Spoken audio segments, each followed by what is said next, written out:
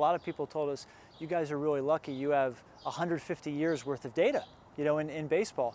The reality was that was probably more harmful than helpful in many respects, because the data wasn't exactly what we wanted, in terms of evaluating players. And sometimes the data was a little misleading. Other times it was sort of downright wrong, so that it became a real challenge, because not only did we want to gather data a different way, or were we interested in different types of data, but there was this ingrained mindset from 150 years of this is the data we have, and because we have it, it's meaningful. We didn't believe that data was necessarily a crystal ball into the future, but maybe it was more sort of a torch through an otherwise very dark cave, that would at least give you a general sense of direction. We knew we were still going to be wrong a lot of the time, but what we were trying to do with the data was just stack the odds in our favor.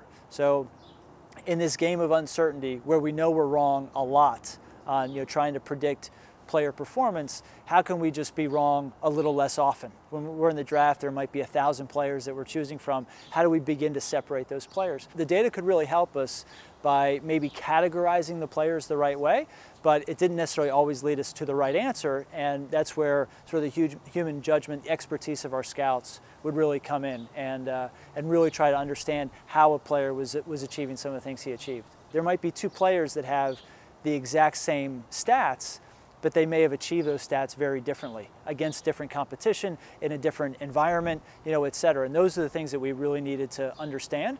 Technology has helped us dramatically. I mean, first it was, 20 years ago, it was even, spreadsheets were very helpful compared to what they had previously. And now there's so much more technology, whether it's video or GPS data, there's so much more now we have on every interaction that we couldn't even have imagined having, even 10 or 15 years ago. Potentially creates a lot more noise also, where you may have an idea that X is influencing Y, and just because now there are thousands of more X's, and still just the one Y, and there might be a lot of false positives in there. So you have to be, really careful and really diligent about it. But I think it's a real challenge, not just in sports, but in the world in general, just because the amount of data and information that's available to all of us in our fields has exploded, in the last 10 or 15 years, and is probably just going to continue to explode over the next 10 or 15.